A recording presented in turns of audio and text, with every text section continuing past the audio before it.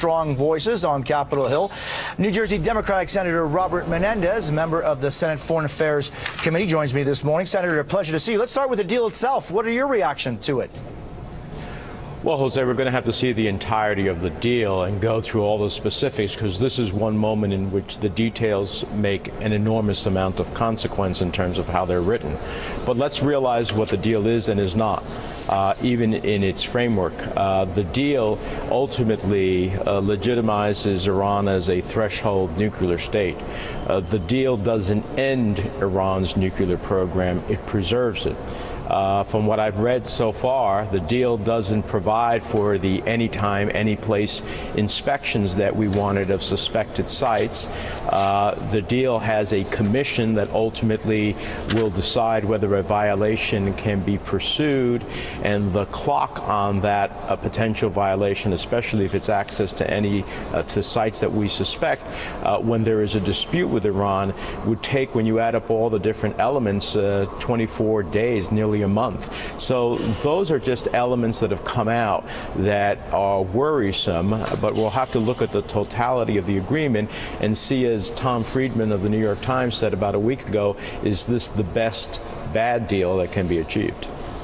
And Senator Ali Arouzi, our bureau chief in Tehran, said that really what this deal does is it keeps the Iranian nuclear program virtually intact. But add to that, that as far as we're seeing this morning, and again, you and I are on the same page, we have to look through all the details of this 100-plus page agreement, but we're talking about the UN maybe lifting its ban on conventional weapons in the next 5 years. Ballistic missiles will end as far as the sanctions 8 years or sooner, and then possibly billions of dollars going to the Iranian regime as a consequence of this. Isn't that, though, worth the price of paying if indeed Iran does not get nuclear weapons?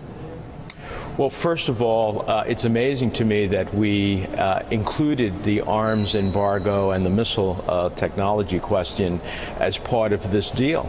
The reality is that there's a reason why Iran wants that. It wants to be able to continue to deploy its terrorism throughout the region, as it is presently doing, even in desperate economic straits. I worry about intercontinental ballistic missiles and their ability to produce it. They've been refining their Shahab missiles, among others, to be able to do that. And when they get $100 to $150 billion, yes, most of it will probably be spent in Iran. But if you just take 10% of that money for their terrorism efforts, we have a real challenge in what will happen in the greater Middle East as a result of Iran having that type of money. So the question is, this does not guarantee that Iran will not achieve a nuclear weapon in the future. And I wish that when the president came out today, one of the things that he would have said that would have assuaged me a little bit would have been, but under no circumstances will the United States permit Iran to achieve a nuclear weapon. He didn't say that.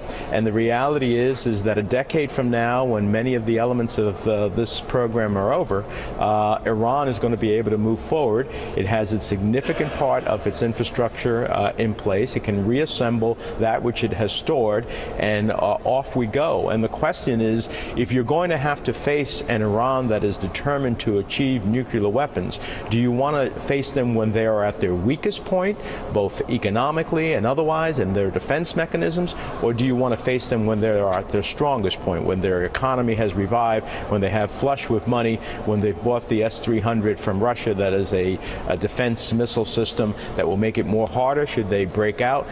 These are the questions that we'll have to look at in the Senate Foreign Relations Committee. Senator Bob Menendez from New Jersey, thank you very much for being with me this morning. Appreciate your time. Thank you. Good to be here.